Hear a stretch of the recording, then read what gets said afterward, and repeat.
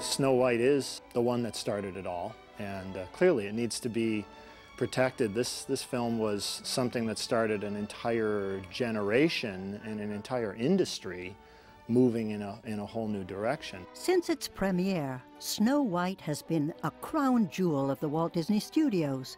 But over the decades, it was inevitable that the jewel would lose some of its luster. In order to make Snow White sparkle again for her 50th anniversary in 1987, an exhaustive film restoration was undertaken, beginning at its source, the fragile and volatile original nitrate negative. When I started back about 20 years ago at the company, I mean, all the original nitrate negatives were sitting on dopey drive. So what we wanted to do is we wanted to take these assets, okay, because we were lucky to have them. A lot of studios threw their nitrate away. We found the original nitrate negatives and we took them and we created a new answer print and a new restoration master. However, all the photographed in dirt, all the damage that was in the film that they never saw in 37. Today's technology brought a lot of that out. So the first time I saw Snow White in the beautiful 1987 restored version for this 50th anniversary, I was genuinely horrified. I couldn't believe how much dirt was actually in the film. So it really set up as to how we could do this better. In 1993, Disney found a way to do it better in partnership with a Kodak division known as Cineon. The restored 1987 film element was imported into the computer, and each of the tens of thousands of frames was cleaned and refurbished. We ended up giving ourselves 6 months to restore the entire 118,000 frames. And that's what happened, and ultimately ended up being an incredible process that generated much more than we ever anticipated. It really was the best version we ever created.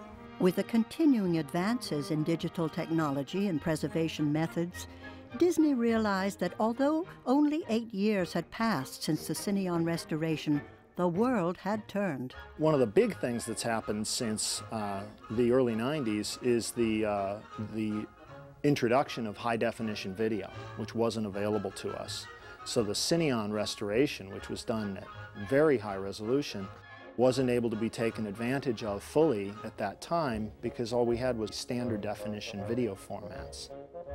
So that was sort of the first step of saying, you know, we can go back and do something even better now using today's technology. We found a way to take those original Cineon files, the computer files, and convert them directly into a video signal without going through a film intermediate. So we were able to eliminate an entire film generation process from what you're going to be able to see on this DVD. We were then able to add the tools that are available in color correction, in grain reduction. So the clarity that's left is like you were looking at the original cell animation art itself. It's pretty incredible. To be sure that Snow White looked her best, 2 of her longtime friends were invited to inspect her new attire. We brought Frank Thomas and Ollie Johnston in to have a look at the color correction while it was going on to sort of ensure that the mood was set the way they imagined it. They were extremely pleased. They said the colors was, you know, things that they really remember what the original 37 version was about, and that's really what we're trying to do. We're trying to maintain the original artistic integrity of the film, but also take advantage of today's technologies to bring it really to the public in its best possible way. To equal the sparkling new picture, a dazzling sound restoration was also produced. We have a 2-stage process that we do in the restorations. The first process is the denoising, declicking, re-equalization, and cleanup of the audio track. So we have restored an audio track that should represent the original release the way it may have been heard back in 1937. We have a secondary process that takes this restoration of the monaural track and creates a 5.1 stereo mix out of it. But in no way do we want to try to take something away from the original intent of the soundtrack by doing something that may not have been approved by the filmmakers at that time.